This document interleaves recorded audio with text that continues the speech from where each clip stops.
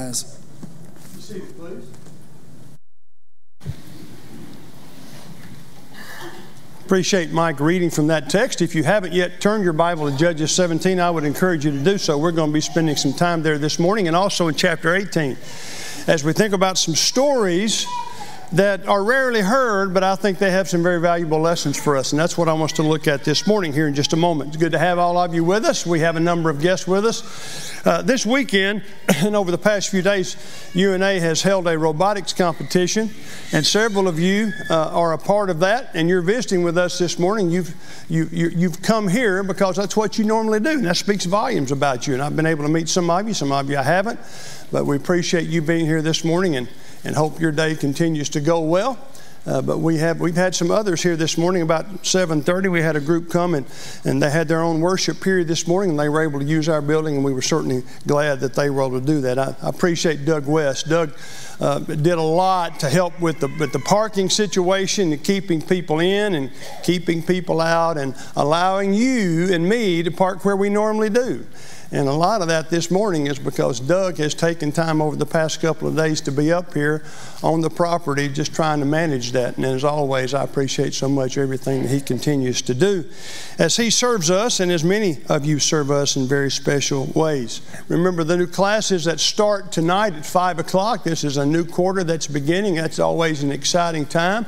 I want to thank those of you who have taught in the past quarter, and those of you who have already begun planning and your preparation and you're beginning to teach tonight. That speaks volumes. And one of the great benefits of our church family, I think, is we have such a good teaching program. We have people who are capable of teaching, and that goes a long way. That may very well be one of the most important things, if not the most important thing about what we can do, and that's offer the gospel in its purity and its simplicity. And I appreciate those who are willing to teach.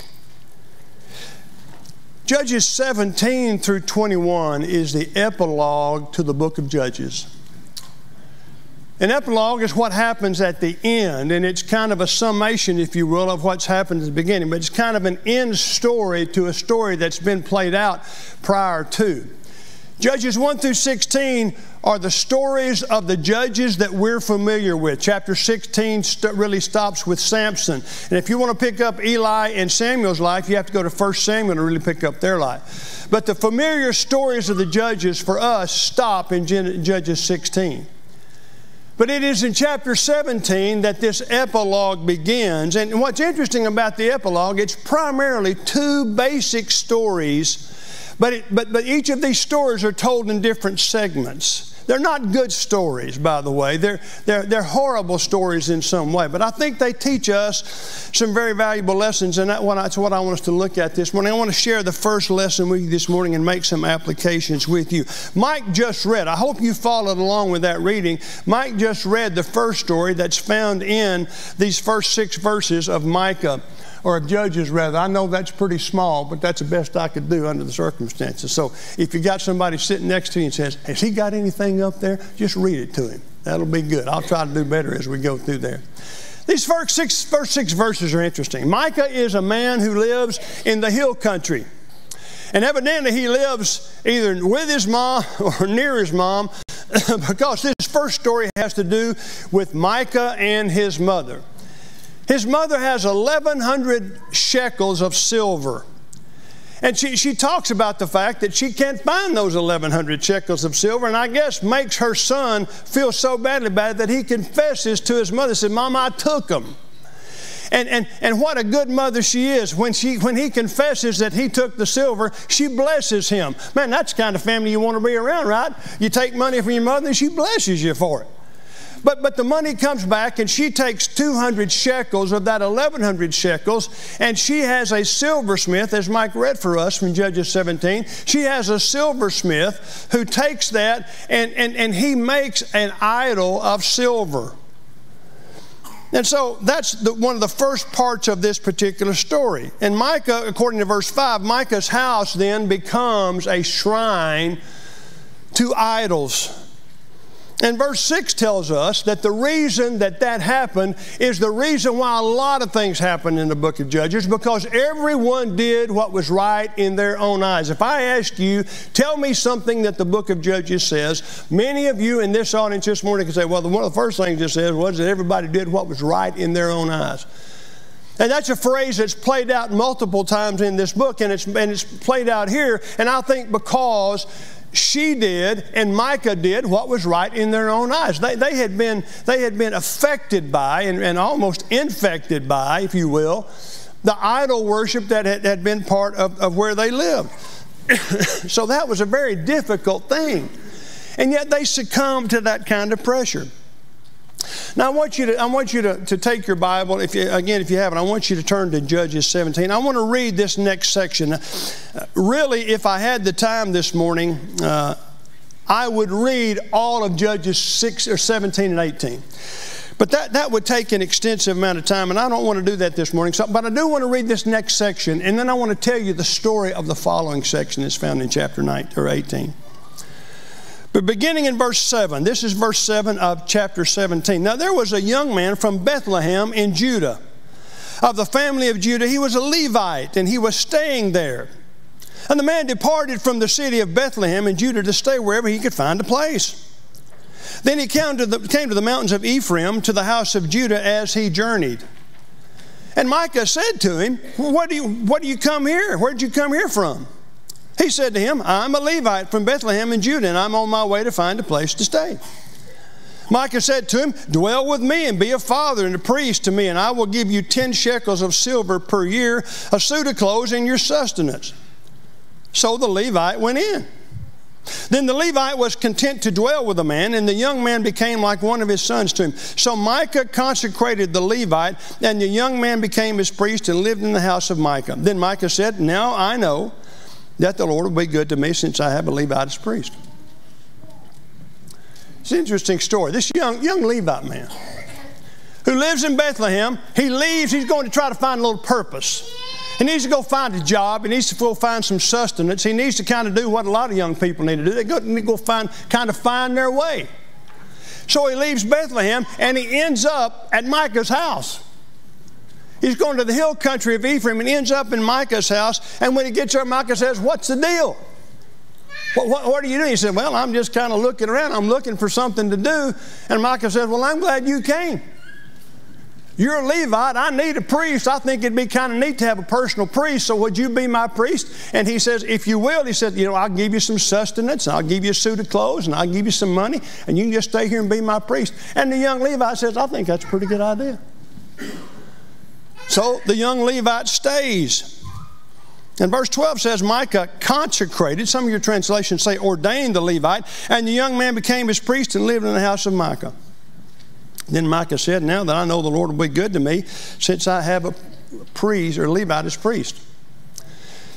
So these verses tells us what we've just read about and what I've just mentioned to you. Young man shows up, wants to be a priest, and we're familiar with that. Not all priests, well, all priests were Levites, but not all Levites were priests, right? And this young man was a Levite, and evidently because of that, Micah thinks, you know what? Hey, he's pretty good. He's at least part of it. He can at least be part of it, and I need a priest. So Micah encouraged him to come and be his priest, and the guy takes him up on it. That's chapter 17. You see kind of what's happening in this story. I mean, they're trying to be godly in some sense, but yet they're not following what God wanted them to follow. But they're trying to be. There's some level of this going on. In essence, they're doing what's right in their own eyes. Micah's doing that. This young Levite priest is doing that, but he's doing what a lot of young people do. If a guy offered me a job and he's going to give me this and he's going to give me some things I'm looking for, I'm going to take him up on it. Not giving a lot of thought to what he really ought to do. And then you get to chapter 18. You get to chapter 18 and let me, instead of reading these 26 verses, let me just kind of tell you what's happening in these 26 verses, because I think it plays a lot with our story. The Danites who are one of the tribes, are looking for a land to dwell in. Now you might think, well, hadn't that already happened? Well, kinda. If you go back to the end of chapter 1, the Danites had been looking for a land, and God would have given them a land, but they didn't really take the land. It's kind of interesting. The Amorites kept them from taking their land, and apparently by this time the land taking wasn't quite what it ought to be, and God was kind of saying, you know what, I wanted you to take the land, you haven't done it yet, you're going to kind of be on your own. So at the end of the book now, the Danites are looking for a land to dwell in. And as I said, they should have already had a land. So guess what they do? They send out spies to look for land. You heard about that before? That's happened before, right? Before the Israelites went in and conquered the land of Canaan, they went in and they sent spies in. Well, that's what the Danites did. They said, hey, it was good the first time, let's try it again. So they send in the spies. And the spies they send out 5 men who are from 5 of the tribes. They send out these 5 men, and these 5 men end up, guess where? At Micah's house. And when they get to Micah's house, they recognize the voice of this young Levite. It's interesting. And they begin to inquire about, what are you doing? Why are you here? And he said, I'm kind of like you. I was kind of wandering around. And I stopped by Micah's house, and Micah has hired me to be his priest. And so the spies return, and I'm leaving out a few of the details, but if you want to go back and read the details later, that would be fine. The spies return, and they tell the Danites, you know what, we found a place.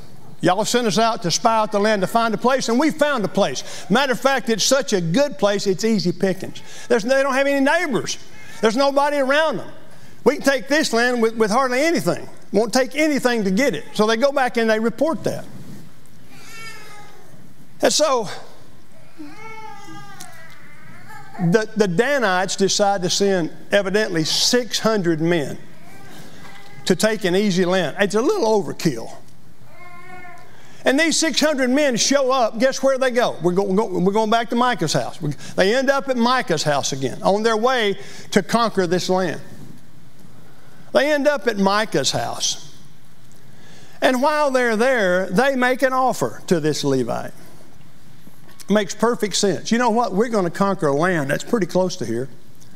It's a land called Laish. We're going to change it to Dan when we get there. And they do. They changed the name of Laish to Dan. But they said, when we get there, we're going to need a priest. And we've heard that you're here taking care of this guy, this one man. Why not come and take care of all of us? We'll up your salary. They didn't say that, but I'm sure that was part of the deal, don't you imagine? Instead of taking care of being a priest to one person, you just come and be a priest to the whole tribe. And once again, this young Levite man thinks about that, and he thinks, well, that's a good idea, so he goes with them. And when he leaves, guess who's upset about that? Micah. And Micah rounds up his neighbors, and Micah and his neighbors go after the Levite. And they have this conversation, this exchange about, well, where are you going? Why are you doing that? And the Levite says, well, they've offered me a pretty good deal. I think that's what I need to do. And Micah realizes, hey, I'm not going to get what I want. I'm not going to get him to come back. So he just basically lets him go, and Micah goes back home. That's most of chapter 18. But then, when you get to verse 27, the story takes a pretty major turn. That's where I want you to pay attention with me this morning. When you get to chapter 18, verse 27. So notice what the text says. So they took the things that Micah had made. That's the Danites. And the priest who had belonged to him, and went to Laish, to a people quiet and secure, and they struck them with the edge of the sword and burned the city with fire. They took their priest, they went to the city and just shut it down. They burned it to the ground. Said, it's ours. Verse 28, there was no deliverer because it was far from Sidon, and they had no ties with anyone. These people who lived there, it was out in the bushes. They didn't have any ties with anyone. What could they do? Somebody's going to take over, so they took over. It was in the valley that belongs to Beth Rehob. So they rebuilt the city and dwelt there, and they called the name of the city Dan, after the name of Dan their father, who was born to Israel. However, the name of the city formerly was Laish. Now that's kind of the end of that particular story, except what we're about to read is really a key. But I think it's a rarely talked about key. And I want to share that with you this morning because I think it shows such an important lesson for us, and I want us to look at that this morning. In verse 30 of this text, which we stopped before I got to, notice what this says. Then the children of Dan set up for themselves the carved image. And Jonathan, the son of Gershom, the son of Manasseh, and his sons were priests to the tribe of Dan until the day of the captivity of the land. And they set up for themselves Micah's carved image, which he made all the time that the house of God was in Shiloh. Did you get that? Did you follow that? Is there anything about what I just read, particularly in verse 20, that staggers your mind? We're going to look at that in just a moment. But let's talk about one of the issues. The reason that what we're about to see happen is because of what is talked about in Judges 2. When Joshua dismissed the people, the children of Israel went each to his own inheritance to possess the land. The people served the Lord all the days of Joshua and all the days of the elders who outlived Joshua, who had seen all the great works of the Lord which he had done for Israel. But now Joshua, the son of Nun, the servant of the Lord, died when he was 110, and they buried him within the inheritance of Timnah-Heres in the mountains of Ephraim, on the north side of Mount Gaish. And when all that generation had been gathered to their fathers, another generation arose after them who did not know the Lord, nor the work which he had done for Israel. What we're about to read from verse 30 of Judges 18 is what this passage is telling us. We're about to read an example, and it is an example that the Jewish people hate. But it's the reality. Let me just make a kind of a point parenthetically before I move on, because I'm going to say something about this here in a moment. It's hard for faith to go from generation to generation. It's hard. There are a lot of ways to talk about that. Let me just stop and say something to you about this particular lesson. I feel compelled almost monthly to preach something that has to do with faith being passed on. I think about it an awful lot, and I probably don't preach on it as much as I probably should, but I will tell you I think about it. And the reason I do is because I see all these kids. Not just kids, but I see all the generations who are part of this particular group. Or the generations who may not be in this auditorium this morning, but who are in other places. But yet, I know that all of us, if not most of us at least, are people of faith who are interested in passing faith on to the next generation. And I use that term, and there's a lot involved in that term, but you know what I'm talking about. And I feel obligated, and I think I should, and I hope I do, try to share some thoughts with you that help parents especially, but anybody, any of us who are trying to figure out what our faith ought to be about. But it's hard. And I think it's becoming increasingly hard, quite frankly, to pass faith from one generation to the next. And even in this audience, there is a variety of things that have happened with generation from generation to generation in terms of faith. It's just mixed. It's the way that is. But it's always been that way. It's always been that way. And it's because of how hard it is. Which tells you how difficult it can be to help try to make it happen. It takes a lot of effort. It takes a lot of effort to do that. And so this is the problem. I want to give you an example. And I want to share with you why the Israelites and the Jews, even today, they don't like what's stated next. Because what's stated in verse 30 is this: then the children of Dan set up for themselves a carved image.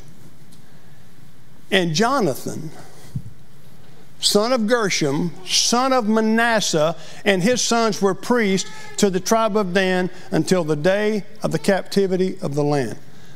But some of your translations don't have the word Manasseh. Some of your translations have the word Moses. The young Levite who wasn't named in Judges 17 and most of 18. You ready for this? He's Moses' grandson. We're talking Moses. We're talking about the man who went up the mountain, got the commandments from the Lord. We're talking about the deliverer of Egypt. We're talking about him. It's his grandson. It's his grandson that we're talking about. A Levite who has become first Micah's priest, now has become priest of a whole tribe, and now it's not only that Jonathan's doing it, but his sons. He helped his sons be priests. You see that? And his sons were priests to the tribe of Dan until the day of the captivity of the land. Now you know the rest of the story, right? You know you got a little Paul Harvey going on today. Only a few of you know who I'm talking about. Now you get the rest of the story. And it's not a story that the Jews like. And I understand that. The story horrified the Jews. And you know, the Jews needed to save face. Let me show you what's happened. This is interesting. This is what this text in the Hebrew Bible looks like this. And what's circled in red, I took a picture of this and then I put it on this chart. But what's circled in red there is the Hebrew Bible. And what they've done is that they have put, I know very little about Hebrew, but some of these little marks at the top of this change this word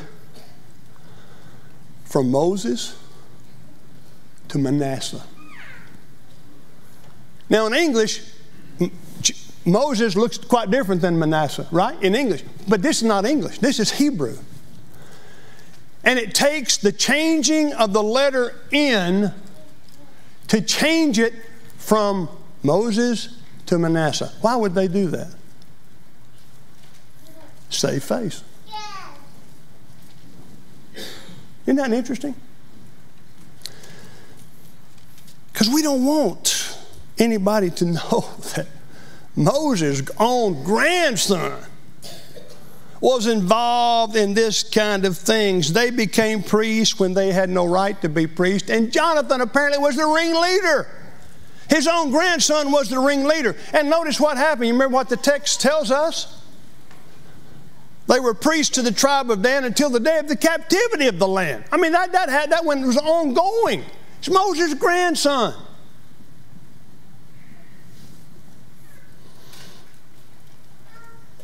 Let that just sink in for a minute.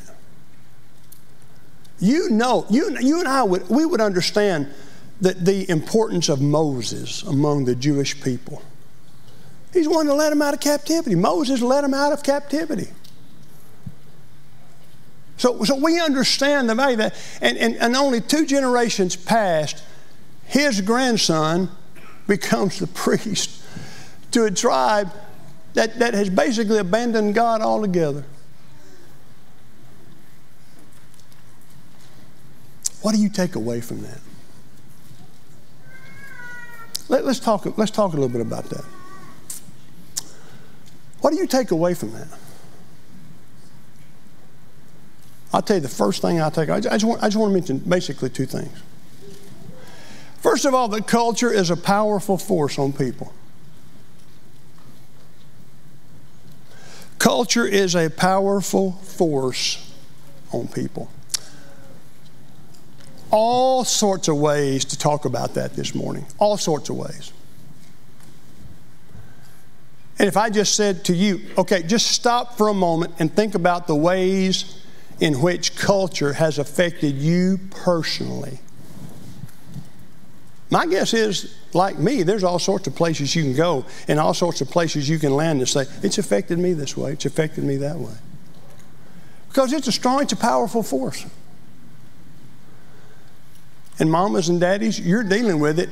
You're dealing with it for yourselves first, and then you're dealing with it for your own kids. Don't you think for a minute that it doesn't affect them, because it does. And don't any of us think for a minute it doesn't affect us, because it does. Why? Because it's a powerful force. Because it's hard to move from one generation to another and it be what it ought to be. That's hard to do. Moses had a choice to make. We remember this. You got to see this. By faith, Moses, when he became of age, refused to be called the son of Pharaoh's daughter. In other words, he refused to act upon his Egyptian culture, choosing rather to suffer affliction with the people of God than to enjoy the passing pleasures of sin, esteeming the reproach of Christ greater riches than the treasures of Egypt, for he looked to the reward. What is that saying? He didn't follow Egyptian culture. He didn't even want to be called the son of Pharaoh's daughter. He didn't even want that title. He could have had it, because that's really what he was, but he didn't want that title. He wasn't that biologically, but socially and ethnically, in a lot of ways, he was already that. But he didn't want to be called that. He could have had every treasure in Egypt, and he didn't want that. Now, that you talk about a powerful decision, my friend. That is a powerful decision. That's a good choice, right? Moses made a good choice. I'll tell you who didn't make a good choice. His grandson. His grandson didn't make a good choice. You know what I could say today? There's some of you sitting in this audience this morning, I could say you've made good choices. But your grandson hasn't. Or your son hasn't. That's the way life is. It's a choice. It's a choice that people make. And it's a choice people make because every person has the choice to make. Every person has the choice. Free will is a part of life for everybody, whether we like it or not. As a parent, do I want all my kids to have free will? Yes and no. Maybe to a point, but I'd like for them to pay attention to what Daddy thinks and what Daddy says. And to some degree, and most all degree, they have. I mean, I'm thankful for that. But you know what? I'd like to have my thumb be a little bit heavier on the scale sometime, wouldn't you? Wouldn't you like to have a little extra influence over them? Well, you can, possibly, but sometimes you can't.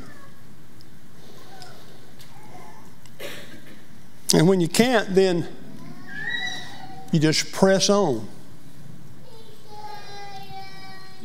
I don't know if Moses, we use the term rolling over in his grave, but don't you imagine if he could have rolled over, he would have rolled over if he'd known what was going on. Jonathan, Gershom's son, is being a prophet and being a priest to a group of people who have abandoned me altogether. That's my grandson? Yep. That's your grandson. Well, let me remind you just a couple of things in reference to this. This kind of teaching starts at home. It doesn't start here. It doesn't start here. It may begin here with bringing your kids before they even know what's going on, and I think that's great. I think that should be the case. But they're not going to learn about God first here. If they do, that's sad. They're going to first learn about God with you, pulling them out of that crib and reading those books and reading those Bibles and reading those Bible stories, that's where they're going to learn about it. It starts there. So don't think that it starts with the elders or the teachers or the preacher. We certainly want to help. Part of our responsibility is to help, but it's not to start. And it's not ever to be the focal point, I don't think. I don't think there's any point in time when I take the place of you as a parent in terms of your child's Bible training. If that's the case, then good luck. But don't let me take the place of that. And don't let what they get in Bible classes here take the place of what they ought to get from you. Don't let that happen. It starts at home. Train up a child in the way he should go. Bring up a child. Raise a child. And I will continue to remind all of us, hopefully on a regular basis, about that, because I do think that's important, especially here at this time in this place. I think that's important. Let me say another thing about culture. You need to learn to tell your children no and mean it. Listen carefully. In my judgment, this is my judgment, but I think there are biblical principles that would state this. We need to tell our kids no. When it comes to things that culture is pushing on them, we need to be able to say, no, you can't go there. You can't do that. You can't say that. You can't wear that. You can't be that. Because that's what culture wants you to do. And we're not a part of that culture. We're not a part of that culture. You don't need to be a part of that culture. Part of my responsibility as your dad and as your mother or as your grandmother or grandfather is to tell you, no, you don't need to be a part of that. And when I say no, I mean no. I asked him, well, I've told you all this. I asked a woman one time who was a dear friend of mine, I said, give me the best advice you could ever give me for helping raise kids. She said, I got it for you. She said, tell your kids yes as much as you can. But when you say no, you mean it. Don't back off of it. Don't back off of it. Do not back off of it. I've raised 3 kids. I had this much to do with it. My wife did most of it. And it was hard. And there's times when it still is hard, when they want information or they want advice. You know what's even harder? Y'all know this. It's when you want to give them advice and they don't want the advice, right? You have to be careful about putting your thumb on that scale again. But, may I just say this to you? I think this is some of the best thing I could pass on. Say yes when you can, but mean no when you have to say it. Do not back off. Do not back away. Do it because it's the right thing to do and because you don't want them to be a part of this culture. That's the hard part. It's hard not being a part of the culture. It was hard, my guess is, for Moses to say, you know what, I don't want those treasures. Don't you imagine that he could have had a lot more in his life if he would have said, you know, I'm Pharaoh's, I'm the son of Pharaoh's daughter. He didn't want to be called that. He didn't want that. Because that would have put him in a place where he didn't want to be. And let me add something to this. Sometimes these choices are not between what's right and wrong. Sometimes they're between what will draw a person closer to God or what will draw a person further away from God. You got to help them with that. Say no to things that you know for a fact are going to draw people away from God. They may not be inherently bad things, but you know to be a part of that and to be involved with that, that's not what they need. That's not going to help them to go to heaven. It's going to help them start going to hell. And you don't want that. You don't want that for them, do you? I know you don't. I know you don't want that. So help them by saying, no, we're not going to do that. I'm not, how about this? I'm not going to let you do that. What? I'm not going to let you do that.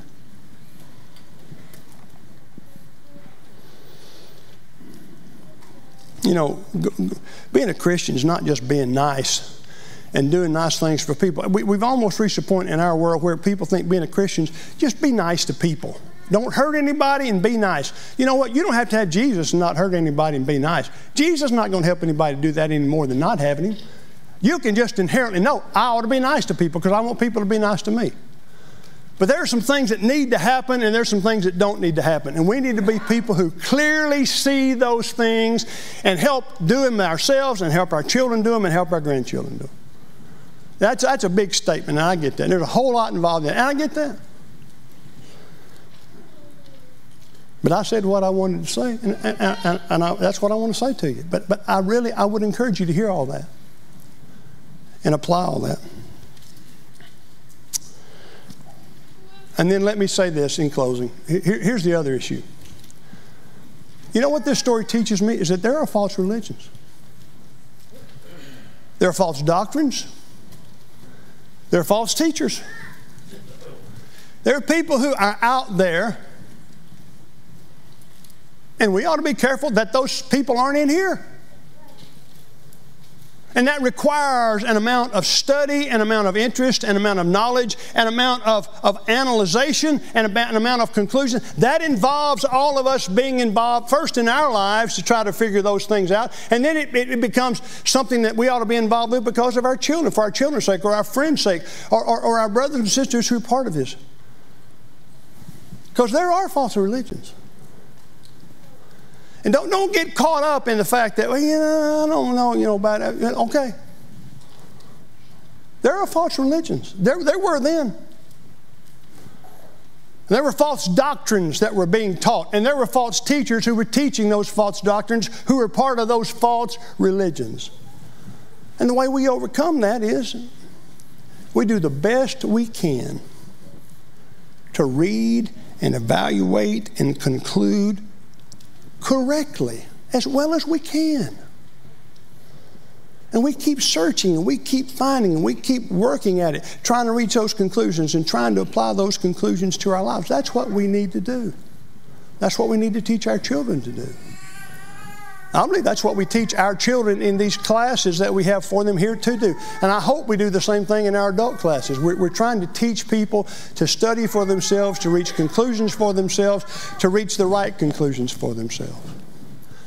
But those are two lessons that I think are real important from stories that we don't read much about. From the grandson of Moses. Culture ate him up. So he didn't care about Jesus. He didn't care about God. He didn't care about the things that his grandfather would have told him about. He didn't care about that, evidently. And so he was led away. And he led his own sons away into those kinds of things. Well, there's a lot more I could say, but you probably want to go eat lunch and supper. So I'm going to stop.